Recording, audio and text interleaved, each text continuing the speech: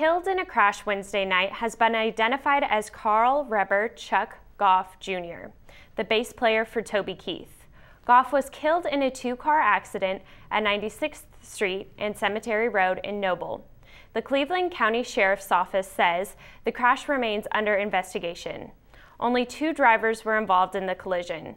In a statement released through his publicist, Toby Keith said, quote, "We are deeply saddened by the sudden death of our band member. He was a close friend for over 25 years, the band leader and bass player. Our hearts and prayers go out to his family." In addition to playing bass, Goff shared songwriting credits with Toby Keith for his hits Upstairs Downtown and You Ain't Much Fun.